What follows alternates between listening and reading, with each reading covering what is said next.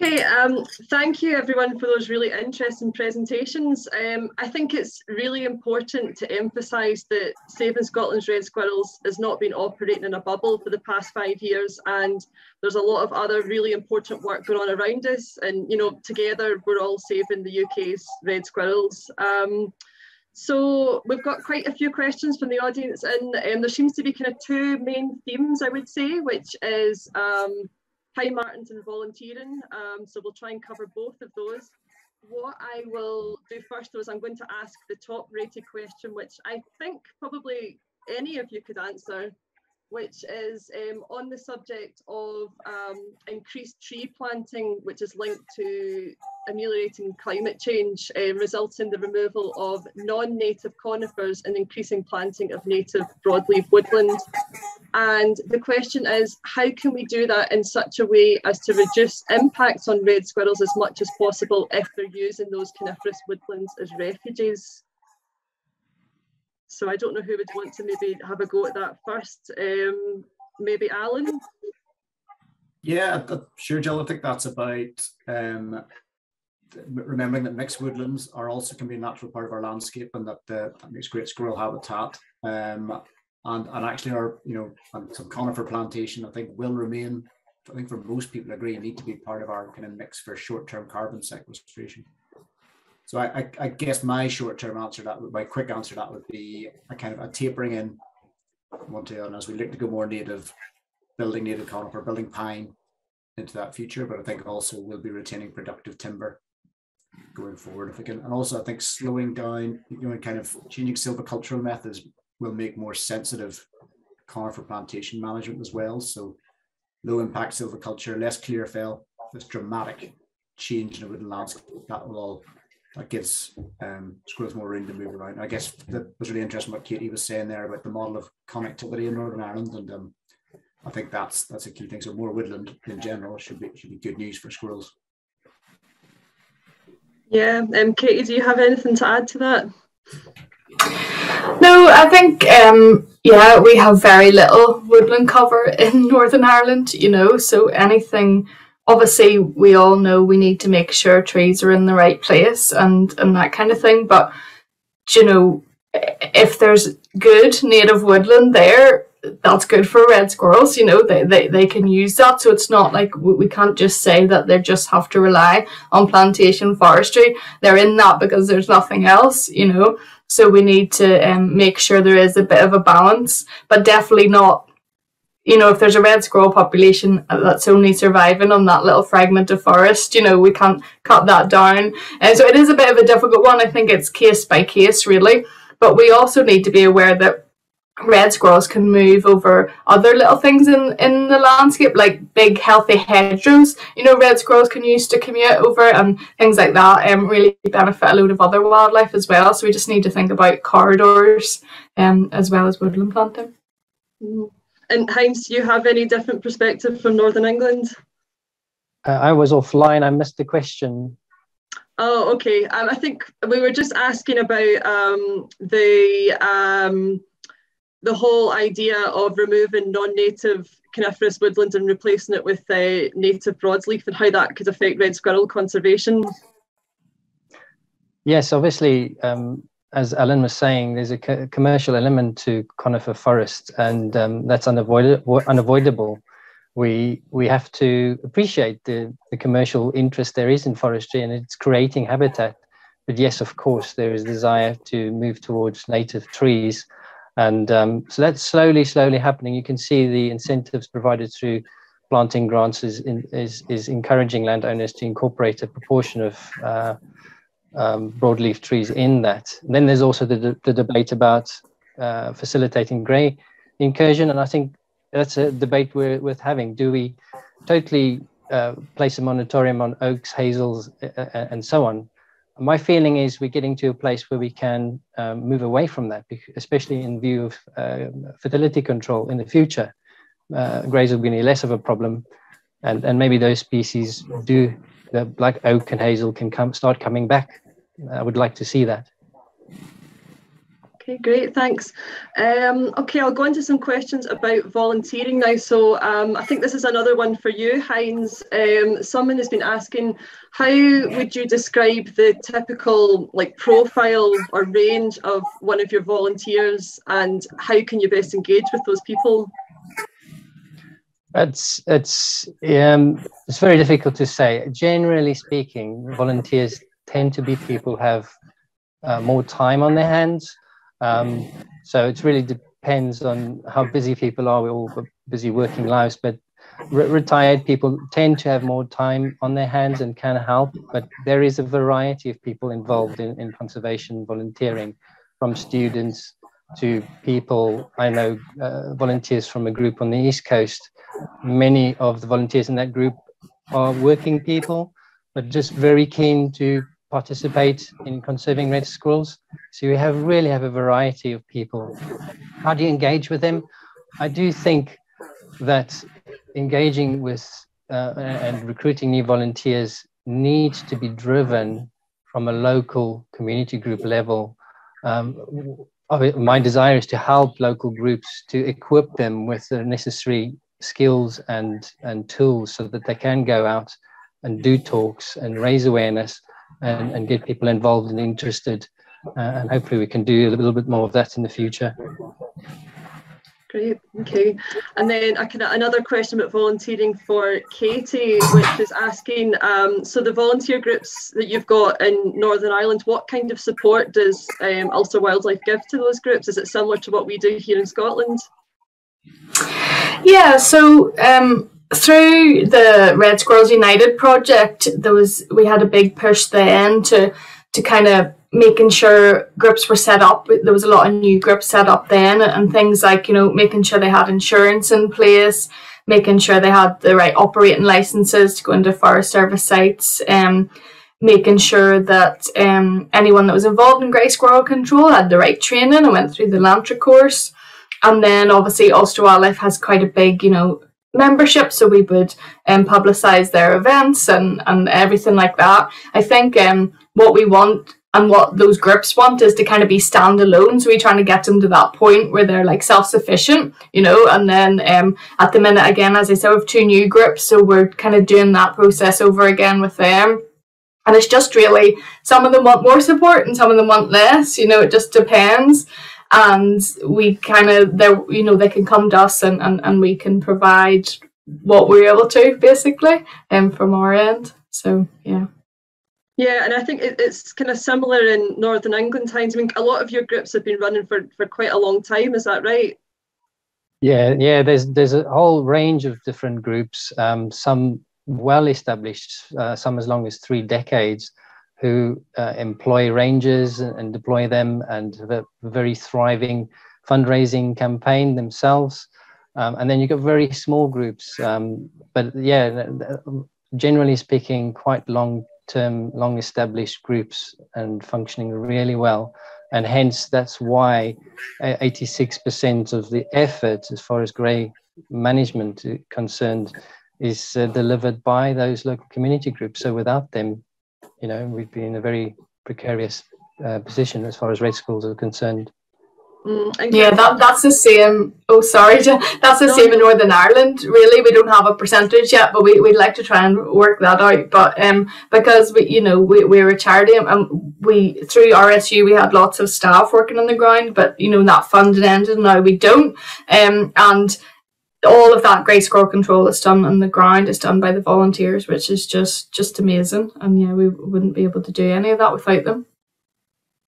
And then kind of on that kind of similar note, someone is asking, I think this was for you again, Heinz, do you ever shoot in urban or semi-urban areas? And if so, how is that possible?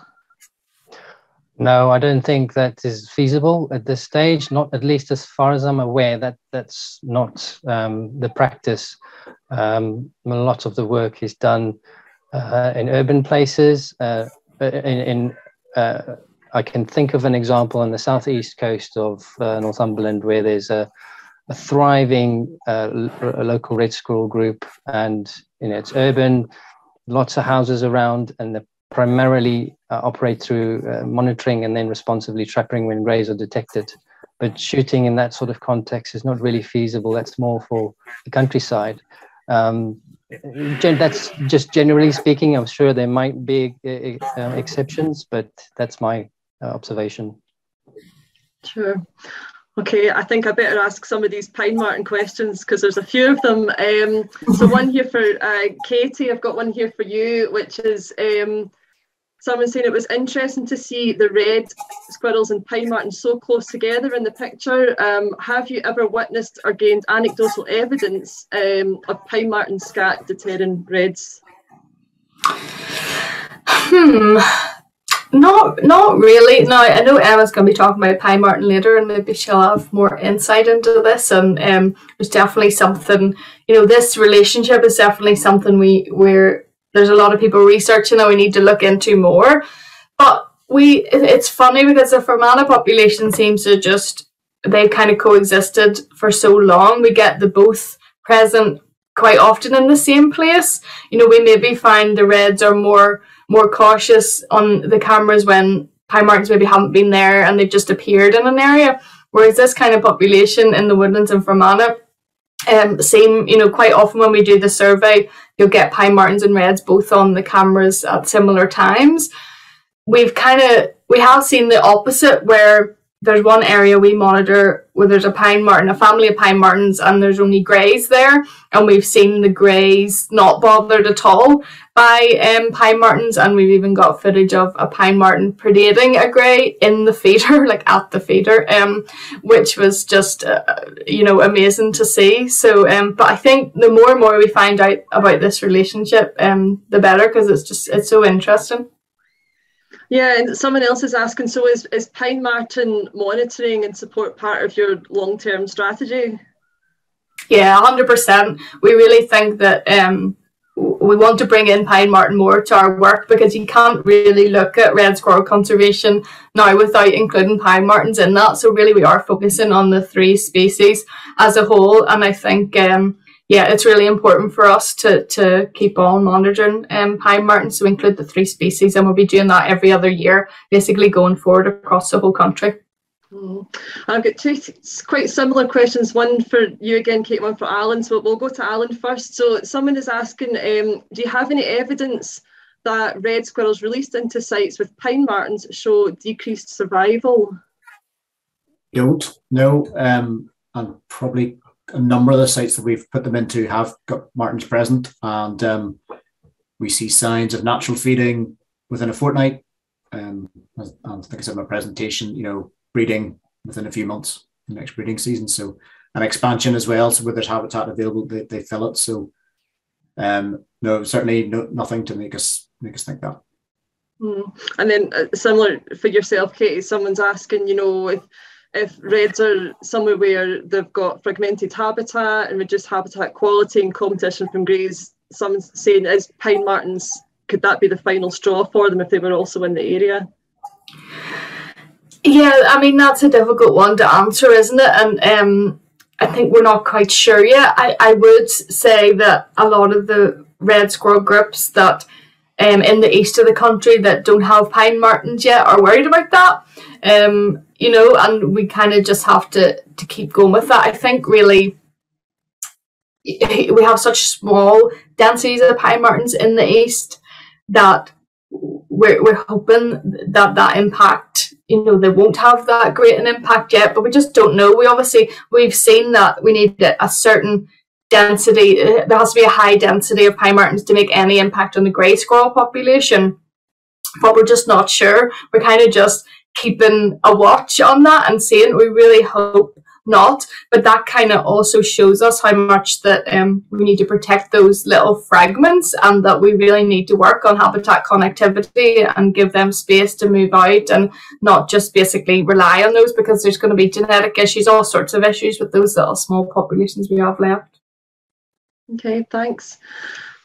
Someone is asking, again, this is a general question, what protection legally is there for red squirrels? As I was saying, places where red squirrels have been seen have been clear felled in our area. What is the landowner's responsibility? And I guess this will probably depend on the different countries. I don't know how much it changes. I mean, Alan, do you know much about it in Scotland? a wee bit. Well, know that you shouldn't be clear filling in the if you see signs of drays being occupied. It's a really simple thing, but it is, I think, regularly, well, A, not clocked, and B, if it is clocked, ignored. Just that's just the nature of forestry business. Mm-hmm. And what is it different in England? How does it compare to Scotland, Heinz? Yes, an interesting question. As far as the law and guidance goes at the moment, basically, practically speaking, if there's a dray in a tree and there's a clear felling operation, operators should be felling in a direction to facilitate an escape route for red squirrels. Any trees with drays in must be marked, retained, as well as 2 or 3 halo trees around it. Now, I'm just explaining what the practice and the law is. I'm not saying I agree with this protocol.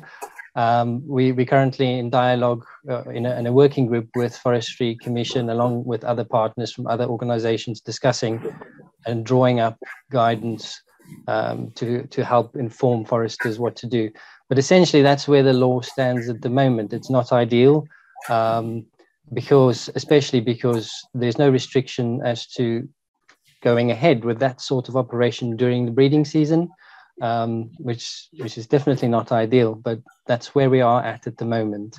And we're trying to influence, through these discussions, the Forestry Commission to look at the practice.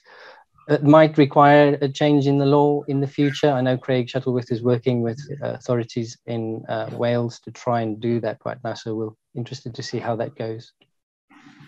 And any different perspectives, Katy? No, it's just the same rules basically as Scotland, I think. And yeah, if there's a dray, you're not allowed to cut the tree down. But yes, I agree with Heinz and everything he said there, that it should really be looked into. We need some way of moving forward and working with the forestry companies on it.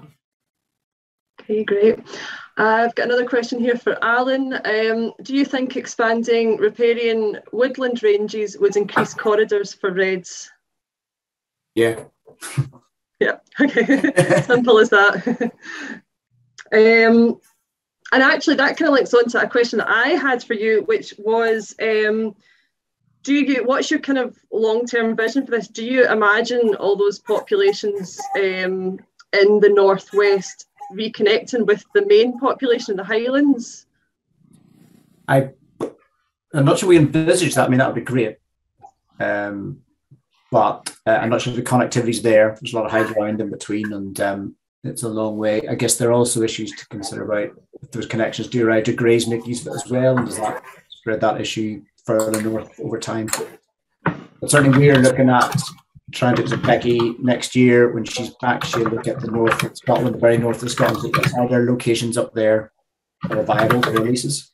It would be great to fill in that range as well, and just kind of add to these kind of secure refuges. For now, that's the priority for now. Great. Okay, thank you. And then also one for you, Heinz, said it's fantastic to see the work being done in Northern England. How secure is the future of Northern England reds, and what are the long-term aims?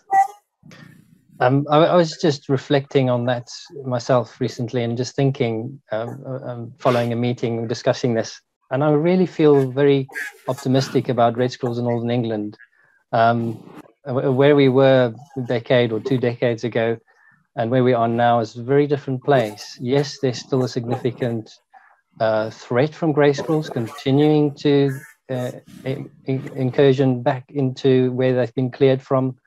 But there's so many community volunteer groups involved and working really hard, significant effort that's holding that line. And I think we'll be hearing later from Kay Hoare from the UK Squirrel Court about the progress as far as fertility control research is concerned. And I do think that's going to be a game changer, and it's not that far away. So in the meantime, for the next 5 years or so, I think we need to hold the line, consolidate our effort, work together, and hold that line. But what I'm seeing, looking at red squirrel range from the data from everybody, it's really amazing what's happening in the north of England, that the reds are starting to appear everywhere, which is really encouraging. Okay, great. I think there's a few more there, but I feel like we've probably been talking for quite a long time. I think that was quite a nice place to end it, actually. So thank you very much, everybody. That was a really interesting conversation. And I'll just say to everyone watching on CrowdComms, you know, if you do have another question and you want to ask it, please do get in touch with the speakers individually. They should all be, if you go to the left-hand bar, you can see a list of all the speakers and you can get their contact details. You can send them a message through the app, or you can get their email, just whatever you prefer.